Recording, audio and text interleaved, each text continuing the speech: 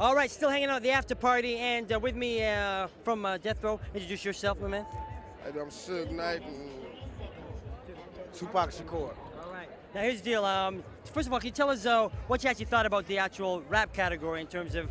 I mean, I saw Coolio win, and I was like, sorry. It's like this. For us, anything in awards, wouldn't even think about that. We he got an album out yeah. there. He sold 6 million records. He sold 3 million singles. He got another album coming out, Makaveli. Snoop got an album coming out. We just move forward. We don't even get caught up in that type of shit. All right, man. Can we talk about Death Row East? What is exactly happening, and what can we expect from it? You believe in God? Certainly. Believe in Death Row East. Believe in that, for real. My homeboy That's it say, right I'ma there. ride with But if you you believe in God, believe in Death Row East. We plan to take the same strategy we use with Death Row West, which is mind over matter, taking all our weaknesses and making it into our strengths.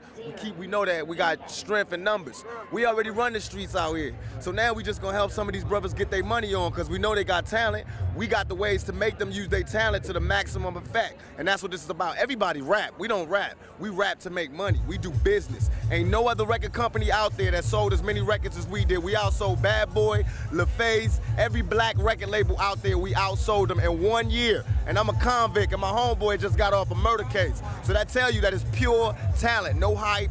We don't got no all-American smiles. They don't even want to buy our record, but they gotta buy our record because we represent the street.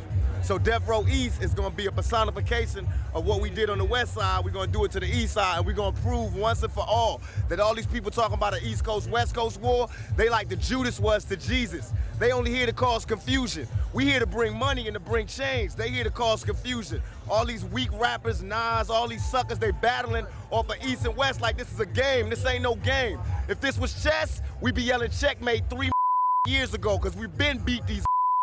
It's not a game. We out here trying to help our people make money. We trying to get out of this 3-strike circle they got us in and start getting our papers on. So that's what we doing. By strength in numbers, we coming to the East Coast to prove there is no fear, there is no problem, there ain't nothing but opportunity. And the opportunity is overthrow the government y'all got right now, which is Bad Boy and Nas and all that bullshit, and we will bring a new government here that will feed every person in New York. All right, cool, man. All right, man. Peace. Thanks a lot. Take care. Peace.